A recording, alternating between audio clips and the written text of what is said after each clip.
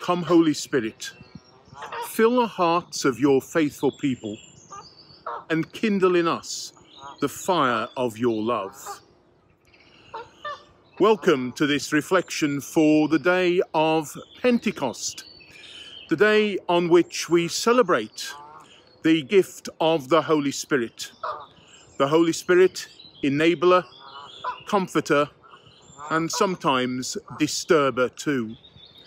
Our opening prayer picks up on the theme of the imagery of the Holy Spirit. Let us pray. Wild Spirit of God, come refresh and restore us. Blow through our tiredness, disturb our dull routines. Awaken our expectations, alert us to your presence. Excite our faith until the fire of your love takes hold in us again, and your Pentecost light warms every heart and draws others to you, the source of all life and joy. Amen. In the verbal imagery of Scripture and subsequent artistic interpretations, the Holy Spirit has been represented in different ways. At Jesus' baptism in the River Jordan, the Gospel writers all depict the Spirit of God descending on Jesus like a dove. In the reading we'll hear shortly from Acts of the Apostles, the Holy Spirit is depicted as a mighty wind and tongues of flame. In the Old Testament, the Jewish scriptures, the Spirit is depicted as Ruach, the very breath of God. And certainly John picks up on that in his Gospel, where Jesus appears after his resurrection to the disciples and says, "Receive the Holy Spirit," and breathes on them. That encounter takes place on the very first Easter day. And it's an imagery that's been picked up by a well-known hymn writer.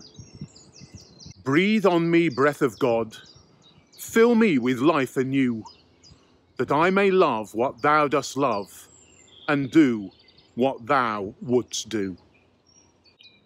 It is, however, Luke's account from his Acts of the Apostles that shapes much of our thinking about the Holy Spirit and its gift to us at Pentecost. Pentecost was, and still is, a Jewish harvest festival, which takes place 50 days, hence Pentecost, after the feast of Passover. In the reading from Acts we're about to hear, Jews from all over the Mediterranean world have gathered in Jerusalem, where the disciples are still hiding out of fear following the events of the crucifixion and resurrection.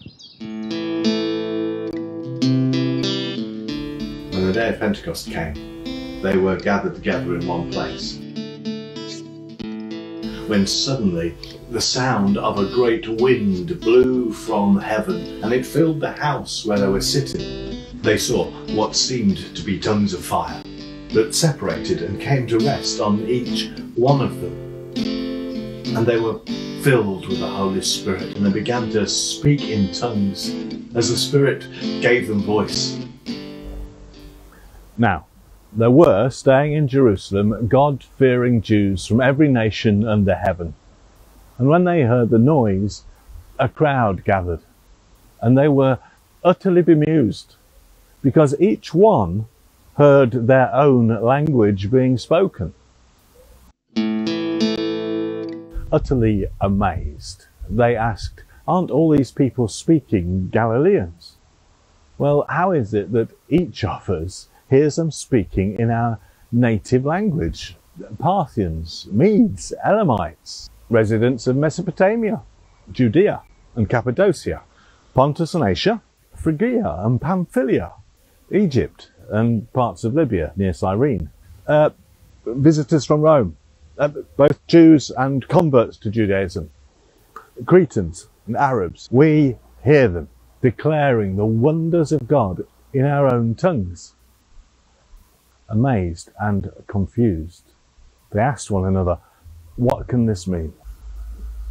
Some, however, made fun of them, and they said they have had too much wine.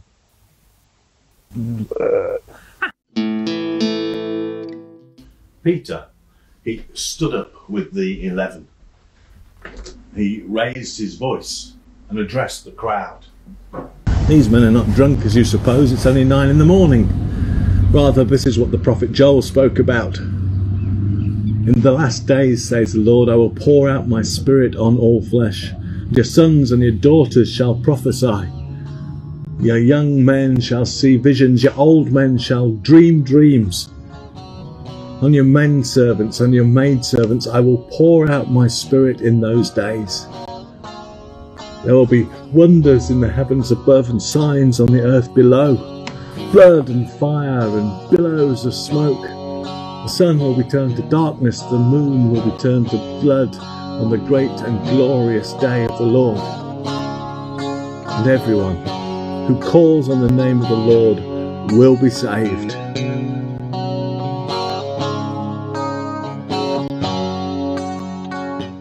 Elsewhere in Scripture there is the image of the Holy Spirit as a gentle dove, or as the life-giving breath of God, or ruach.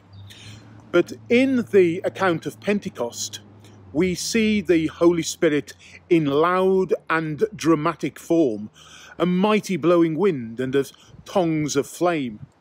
It's a frightening image, and people are scared out of their wits. They also witness extraordinary things that they can't explain.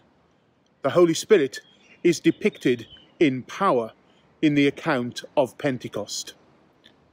But there are other images for the Holy Spirit too. The Celtic tradition is an ancient Christian spirituality from here in the British Isles that can trace its roots back to the 5th or 6th centuries. In Celtic tradition, the Holy Spirit is depicted not as a dove or a mighty wind or as flames, but by the wild goose. I like to think in those terms when considering that reading from Acts of the Apostles. The Holy Spirit of Pentecost is well represented by the honking and flapping of a wild goose, causing a fair amount of chaos and disarray to those around. I think it also fits well with the opening verses of Genesis, where the breath of God is described as brooding over the waters. Anyone who's walked a canal towpath knows about geese. They are noisy birds that get our attention, and maybe they challenge us too. They might block our path, they might change our direction, or even give us a bit of added impetus as they chase us down the towpath. The Holy Spirit is a little bit like that. We might think we know where we're going, and we're going at our own speed, but God may have other ideas. But wherever we find ourselves, God's Spirit is with us. Let us pray. Great Spirit, wild goose of the Almighty, be my eye in the dark places, be my flight in the trapped places, be my host in the wild places, be my brood in the barren places, be my formation in the lost places. Amen. As always, thank you for being part of this reflection today, and there is a written version on the website. Until next week, take care, stay safe, and remember that the best of all, God is with us.